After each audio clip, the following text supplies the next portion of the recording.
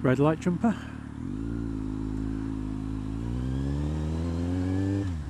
Seems to be a day for that today.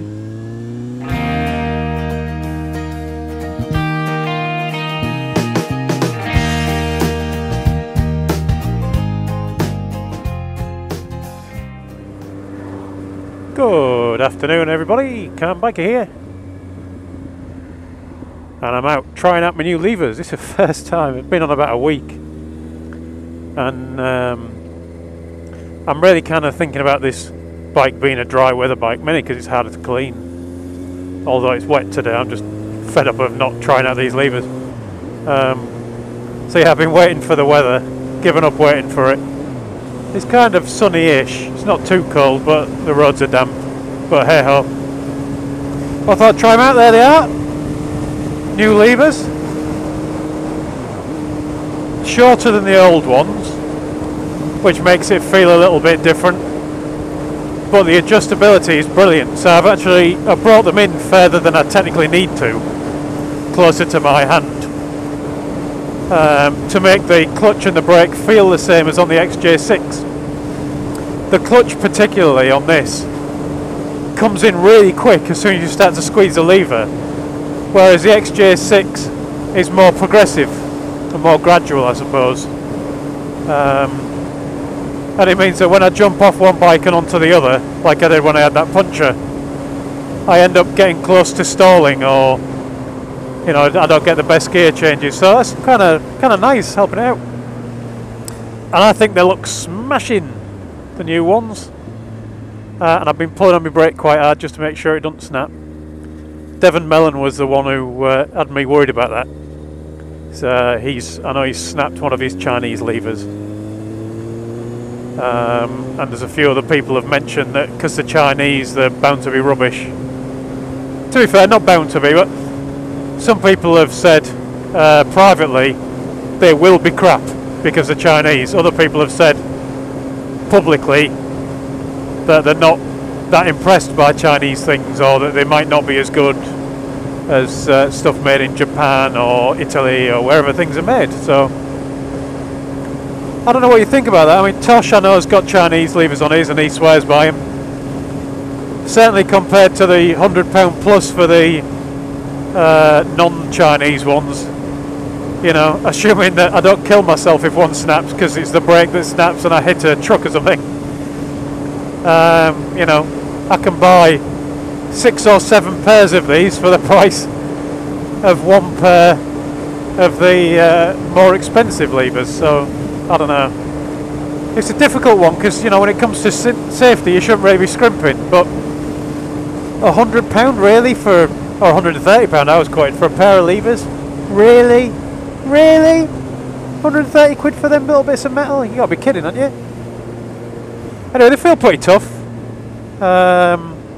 So, you know, hopefully they'll be alright. I mean, they've got this bit here at the end, that little notch, which I'm assuming is where they're designed to snap if you hit them. I know Devon Mellon said he hit his against his garage wall or something and snapped them. And I know they are designed to snap off at that point if you drop your bike. Hopefully not just catching on a wall, mind you, but so that if they do snap if you drop your bike, at least you've got a bit of lever left to play with, even though it might be a bit sharp at the end, to get you home. Assuming you've not damaged anything else, of course. So I don't know, maybe Devon Mellon, if you watch this video, you can let us know, was it the whole thing that snapped, or was it just the end piece, or what happened? If there's a video, point me at it, because I've not spotted that one if there has been. That kind of gets me thinking about Chinese things in general. I mean, I have a feeling that it's going to be like it was with cars with the Japanese, where when they first started coming across here, everyone said, oh, they're rubbish, rubbish, rubbish. And I think at first they probably were, and then they got better. And it's been the same, I think, with your Korean cars, and generally your Far East. I mean, when your Hyundais and things started coming across, they really were horrendous things, the first ones. Very ugly, not particularly reliable. Nowadays, the reliability is right up there, and some of them are looking pretty cracking as well. I mean, I had a Hyundai Coupe, the S3 version, for quite a while. In fact, it's the longest I've ever had a car was a Hyundai Coupe S3. I had it for 5 years. And I got rid of it when the warranty ran out. 5-year warranty tells you something about reliability. I suspect the whole Chinese thing is going to be like that, that initially, you know, there was a lot of rubbish coming over, and it's probably going to get better and better. Part of the problem, I suppose, with the Chinese is their lax attitude to copyright. So people are just copying things and selling them. I saw a horrendous video of them testing a Chinese helmet. Somebody putting a hammer through a Chinese helmet, and it looked like it was going through paper, which is terrifying. But and it was a Rossi replica as well. You know, it was a AGV replica, so not a cheap thing that they were copying and trying to pass off as the real thing. And I know there's some of these Chinese bikes have been. I don't like to have a go because I know people who watch this have got the same type of bikes that have got problems, but I know that people have had a go about Spicy 110's bike and the number of problems he's had with it. And I think even Spicy said, you know, if you're going to get one of these, then you're going to be need to be a bit mechanically minded because you're going to be repairing it a lot. I know he's had quite a few problems with it and hasn't had a lot of joy with warranties. So, but I'm sure they're going to get a lot better.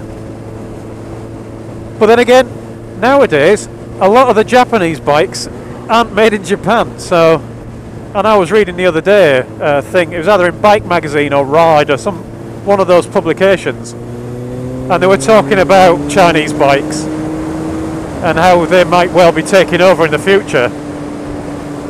And they were saying that some of the common bikes on the roads now that you know as Japanese aren't. Get past this one. So for example, the YBR 125, which is a very, very common bike. I think it's one of the best selling bikes there is in the 125 category, which probably means it's one of the best selling bikes there is, because the 125s are the ones that get sold over here, aren't they? A lot for teenagers and what have you. Well, the YBR 125 is, although it's a Yamaha, is a Chinese bike now. So, you know, you might be buying Chinese without even realising it. And I know that there's certain things, I believe some Aprilia parts and some Ducatis are built in China now as well. And when you actually start looking at the bits of your bike, I think you might be surprised by what you found was made in China. So I think it's really, I don't know whether I'm trying to justify it to myself after buying Chinese levers, who knows, it's that strange thing, a bit of cognitive dissonance for you, but you know, they're making pretty much everything in China nowadays. Only time will tell what happens in terms of quality, I guess. But yeah, I suppose the one that I have not heard about anything being made in China is Harley Davidson's. But then again, I've been told that the reliability on a Harley is not that good anyway. There's 500 subs gone. I've been told. I didn't say it myself. I've been told. Apologies, Harley Davidson owners. Reliability, good or bad, I don't know. But either way, there's some gorgeous bikes, the Harleys, and they sound brilliant. There, am I redeemed? If you made it that far, sub me back again. I'll see them in the messages. You were subscribed to by. Hang on, I thought I was already subscribed to by him. Offended, unoffended. Oh dear. Oh, I'll shut up now before I offend everybody. I've offended Harley Davidson owners, and I've offended Sinis Apache owners. Sorry guys. I love you all really. Anyway, thanks for watching. I'm going to go and try my levers some more. Ride safe everyone, and I'll talk to you all again soon.